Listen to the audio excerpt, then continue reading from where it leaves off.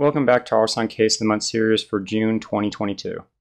Feel free to comment below and I'll attempt to address any questions or concerns. This was my personal case, yet I grabbed one of our excellent residents, Dr. Silverberg, who assisted in the management. This case starts with an 82-year-old female presenting by a medic secondary to a mechanical fall at home. She was noted to display an angulated right femur on scene, was placed in a traction splint. She had severe pain associated with her injury, and ketamine along with fentanyl were given by medic. Upon arrival to the emergency department, the patient was found to be in moderate distress secondary to her pain. Her trauma did appear isolated to the right mid-thigh region. Imaging was obtained confirming the already suspected right mid-shaft femur fracture. The remainder of her trauma workup was negative. However, pain control was very challenging in this patient. It was difficult to dose her narcotic pain medication because she would transition from near apnea to screaming out in pain. Subdissociative dose ketamine was attempted, yet did not appear to objectively impact her pain. Our attempts to adequately manage her pain were less than successful, which was clearly distressing to the patient, the family at bedside, and our entire care team. Even with a multimodal approach to pain and utilizing both narcotic and non-narcotic options, the patient's pain was not controlled. I knew we had to do better for the patient and subsequently considered the patient and her daughter for a nerve block. Many of you will likely be familiar with nerve blocks for acute pain management. If you are not, I strongly encourage expanding your practice and incorporate nerve blocks because in my opinion, they are sometimes the single best option for some patients. Your patients will benefit from a safe, effective, and easy to perform intervention. With this in mind, I can send the patient for a fascia iliaca nerve block. The fascia iliaca block is a plane block which targets the plane in which the nerve lives more so than the nerve itself. You will sometimes hear the term fascia iliaca block, femoral nerve block, and a 3-in-1 block used interchangeably.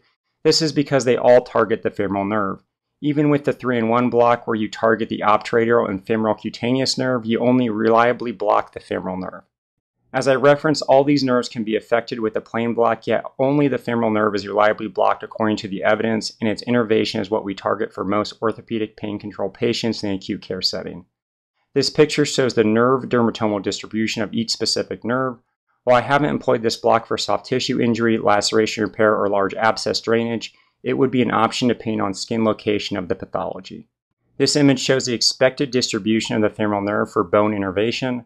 Most commonly, the fascia iliaca block is utilized for pain management associated with hip fractures, yet based on nerve distribution, it can be utilized for midshaft femur fractures like our current case.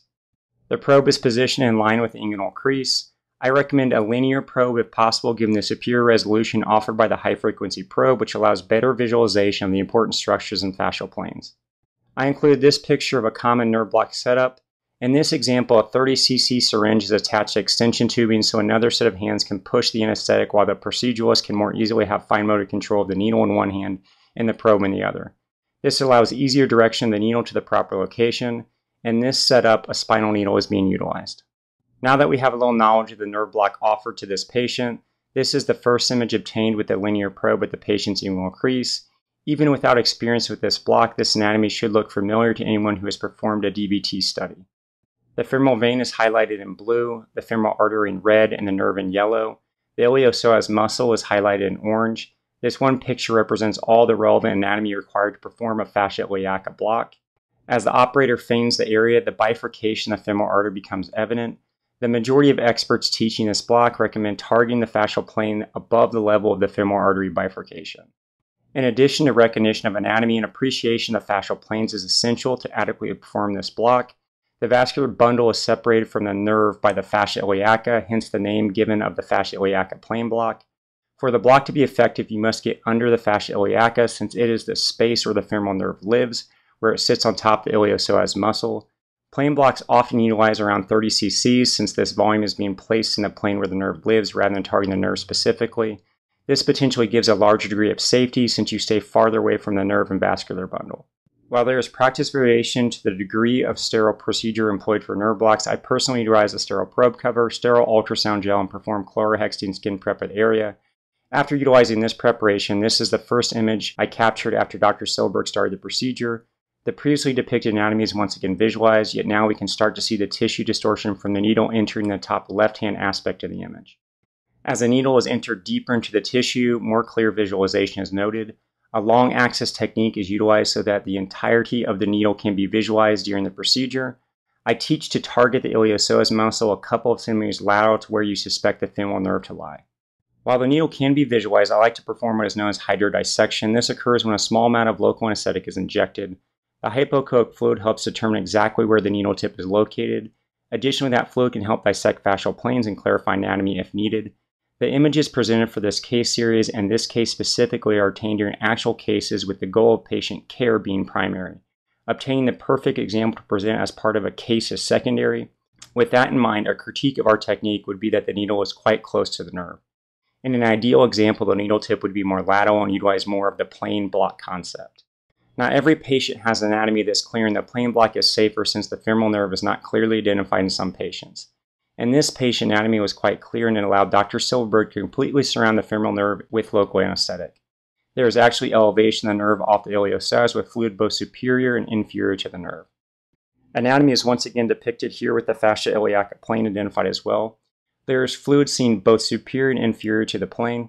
This represents the importance of working to ensure you get the needle deep to the fascia, since that is the area in which the nerve lives. And the final image showing clear delineation of the fascial plane with hypoechoic fluid in that area.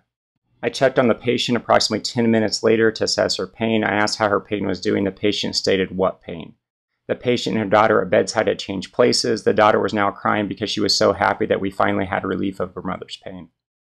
I utilize a long-acting local anesthetic for these blocks, yet a common critique from some is that what happens when the block wears off. I am not an anesthesiologist, and I'm not leaving in a catheter for continuous infusion. This is a valid concern. I checked to see the amount of pain medication given up to the point the patient underwent surgical repair the next morning. From approximately 2 p.m. until 8 a.m. the next morning, the patient received a total of 2 oral pain pills.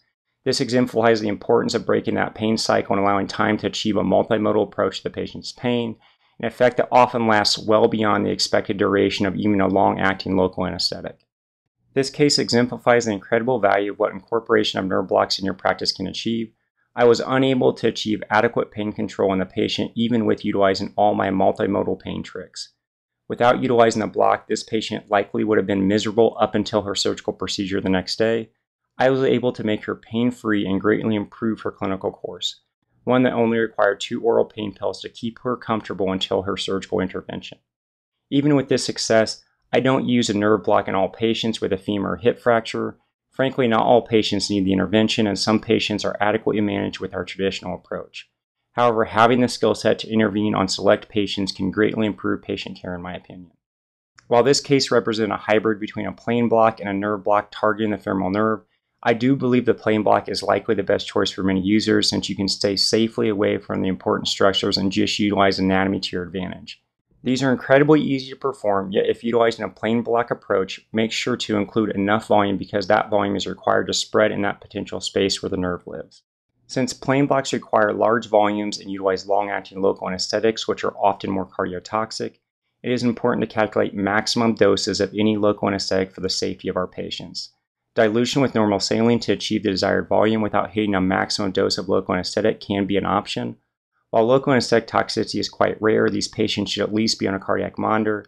Additionally, appreciation of the CNS and cardiac side effects is important.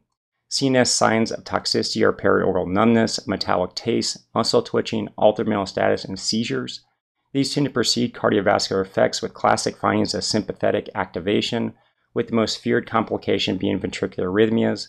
Supportive care and lipid rescue are the treatment for local anesthetic toxicity. Complications are rare and I feel these blocks are very safe, yet like any procedure you should know the potential complications. Thanks for watching. Hopefully you can now better appreciate how nerve blocks have the potential to positively impact patient care.